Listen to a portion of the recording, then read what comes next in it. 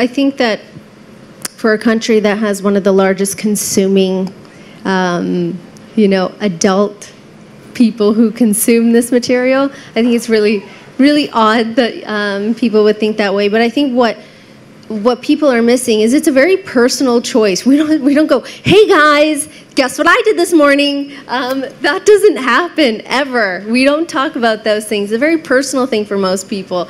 So I think that this is maybe your view, or maybe the view of a very small percentage of people, but not the view of the mass majority of the entire world. Otherwise, it would be an industry that would be down the tubes and not flourishing. I don't see myself as a victim, but a soft target, maybe. I believe that people should have the right to say what they want to, when they want to say it, how they want to say it, whether it's right or wrong. That's their choice and their own moral standing of how they want to, you know, live their life and say the things that they want to.